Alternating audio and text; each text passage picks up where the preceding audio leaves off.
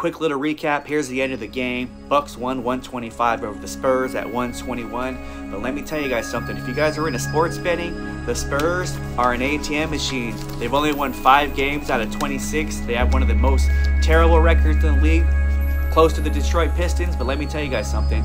Victor Wembanyama is special. He's putting up a lot of numbers. The win against Giannis tonight. Giannis had like 44 points. It was a battle between the two of them, and I liked what I saw. But I'm going to tell you guys, if you guys are betting in sports, man, the Spurs been covering the spread, and it's crazy. They almost beat the Bucks tonight, straight up money line. It was a close game down to the wire, but good luck to you guys that did sports betting today, and you guys took the Spurs. Peace.